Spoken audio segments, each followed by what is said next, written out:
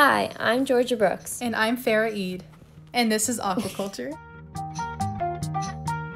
Intensive aquaculture is an unnatural form of aquaculture that gives fish foods that were not found in nature, such as chicken pellets. It takes place on land in tanks.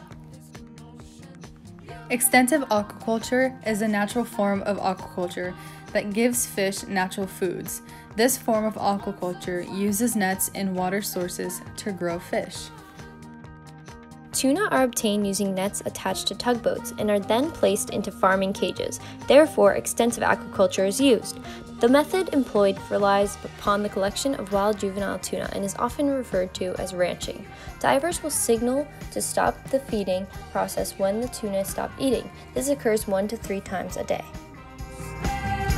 Some anthropogenic effects of extensive aquaculture include threatening population by taking juvenile fish from natural habitats, pollution from food, and death from predators due to collisions with nets.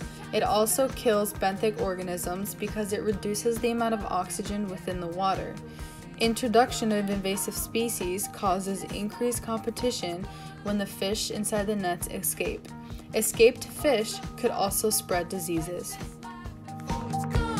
Ways to resolve these issues could be not overfeeding fish to avoid excess food and waste, protective nets to avoid escaping fish and to protect predators using nets that cannot see the fish, and take tuna after reproduction to avoid endangerment of the tuna population.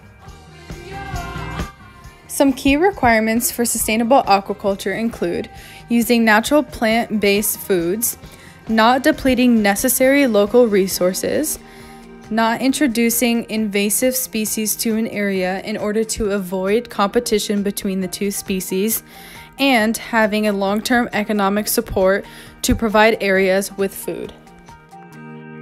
This is an example of extensive aquaculture that holds a greater population density than intensive aquaculture, and here are more examples that are found all around the world.